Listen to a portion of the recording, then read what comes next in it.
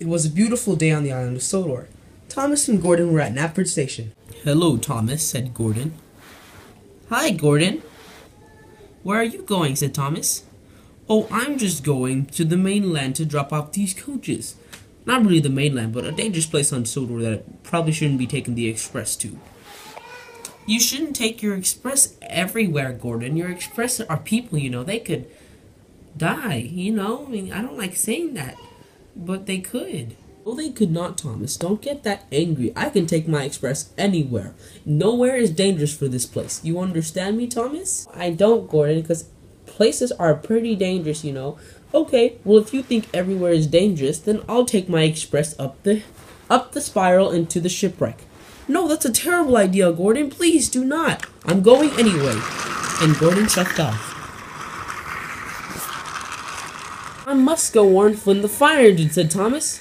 "I'll go right now." And Thomas saw Flynn. "Flynn, I need your help. Gordon's trying to take his express up the shipwreck." "No, Gordon will not be so silly to do that. He knows he shouldn't." "Well, if he does, I need your help. He might crash and the people in there might be in trouble." He's not going to do that," said Flynn. "Oh no, I have to go get Gordon," said Thomas. "I'll show Thomas," said Gordon. "He'll know that I was not joking around when I said I will take them to the spiral."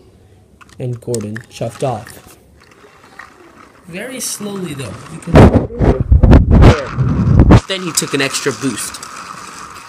And he started up the spiral. It was heavy pulling the express in the spiral. "Ooh," said Gordon. "I will get up. I will not fail. I will prove Thomas that he is wrong." Gordon made it, and he slid all the way down.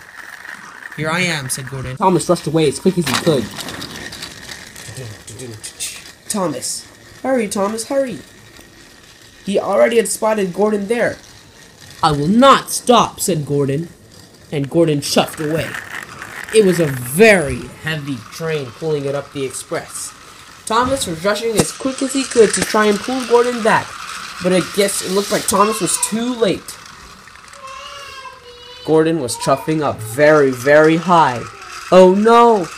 Gordon said, "I will make it. It will all be safe in the end." And Gordon went down.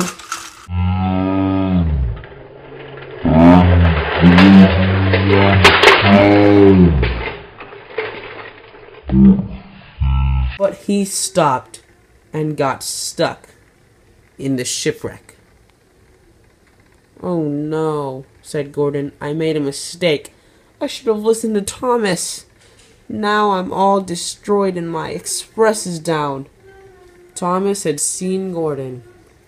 Thomas was not happy. "Oh, I've learned my lesson," said Gordon. "Next time, I'll be careful." "Thanks, Thomas, for teaching me this lesson." "You're welcome, Gordon." "Thank you."